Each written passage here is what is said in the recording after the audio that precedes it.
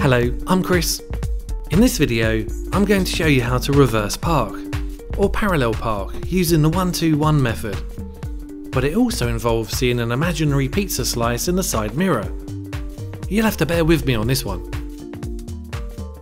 The objective for this on the driving test is to safely park within 2 car lengths behind the other vehicle, reasonably close and parallel to the curb. Moving the left-hand mirror down slightly before you start will help, and you're allowed to do this on the driving test too. Just remember to put it back up after you finish the manoeuvre.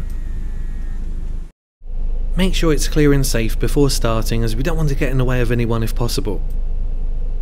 Now drive reasonably close and get your car straight alongside the other vehicle. This will help others get past if they want to. Stop once your left-hand mirror is roughly lined up with the front of the other vehicle, making sure your front wheels are pointing straight.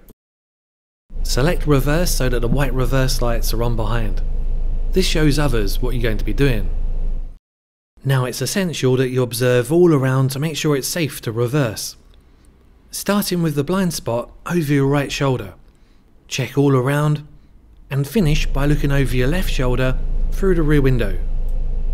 If no one's nearby, then slowly start reversing in a straight line until the back of the other vehicle is roughly lined up with the left-hand door pillar, and then stop. The other vehicle might be facing the other way, in which case you'd get the very front of the other vehicle roughly lined up with the door pillar. It's really important at this point to have another proper all-round check, starting over your right shoulder at the blind spot, all round, and finishing by looking over your left shoulder through the rear window. This check is important because we're about to turn into the space, and the front of the car is going to swing out. As long as you're sure there's no other road users nearby, slowly reverse and steer a whole 1 turn to the left. Not maximum full lock, just 1 turn. Keep observing all around for others, over your right shoulder, ahead, left shoulder through the rear window, and stop if anyone gets near you. But if they stop, observe all around and continue if it's safe. Eventually you will see this in the left-hand door mirror. Of course, an imaginary slice of pizza. You can stop here for a moment if you want to make it easier. It's basically where the curb disappears into the car, forming this triangle shape. Now there are different methods around to do this manoeuvre, but using your own judgment is the best. But that can take time and experience to build up. If for now imagining a slice of pizza at this crucial point helps, then that's great. With the car hardly moving, steer 2 whole quick turns to the right. The car might speed up as you go downhill into the gutter, so use clutch control and brake to keep it slow. The side mirror is so useful, but you've got to be careful not to stare at it. You need to constantly observe around for others. Stop if anyone gets near you, but if they stop and it's safe, check all around and continue. Now I can see in the mirror that it's getting really close to the curb, but I can still see a little bit of road, so it should be okay. Once the car's in and it feels straight with the vehicle in front, steer 1 whole quick turn to the left to straighten the wheels, while hardly moving the car. Now I'll stop, parking brake on, and select neutral. And that's the 1-2-1 method. 1 to the left,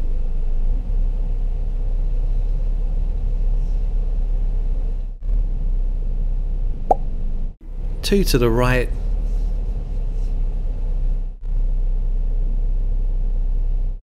and 1 to the left.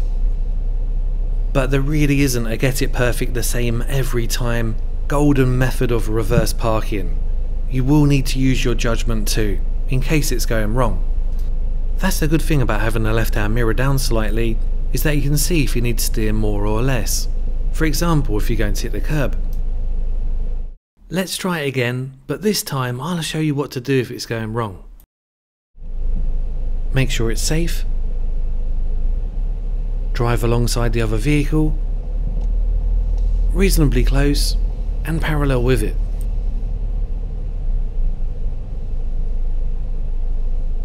The left-hand mirror is roughly lined up with the front of the other vehicle.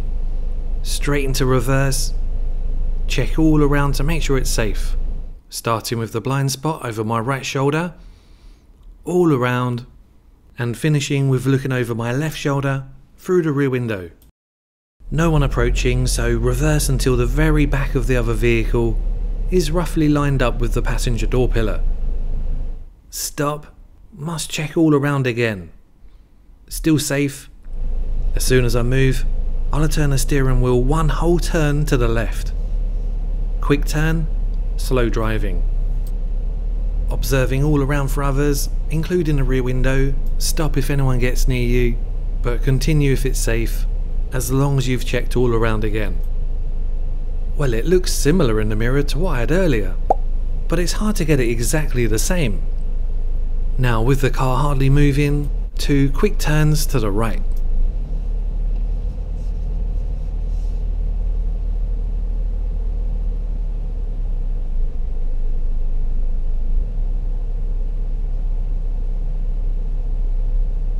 I can see too much road between the car and the curb.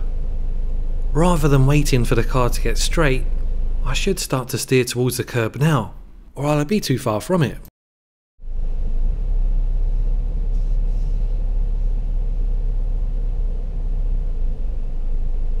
I'm looking at this part of the car at the door handle, and it's kind of overhanging the curb.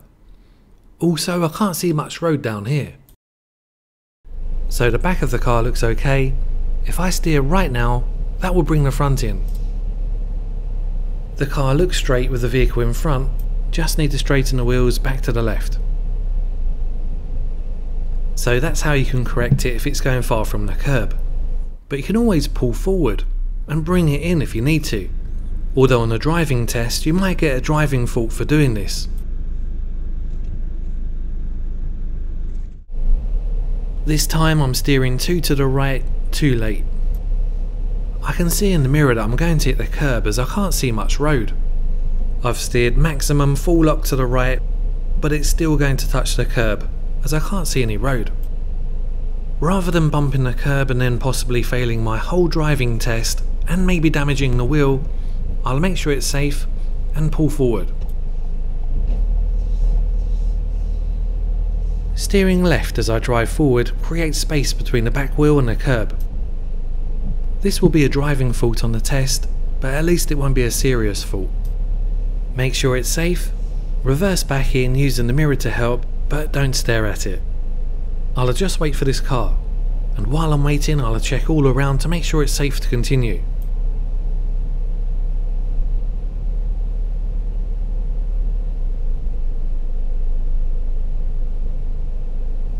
The back of the car is close to the curb, so I'll steer to the right to get the front in.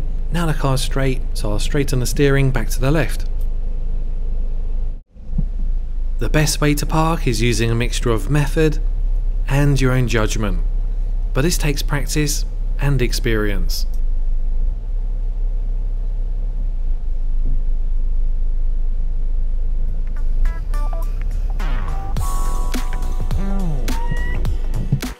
For more driving tips, have a look at our free driving modules on our website.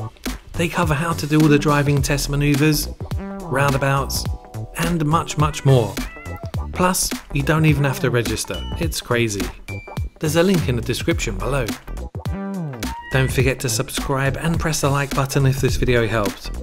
Thanks a lot for watching, keep safe on the road, and bye for now.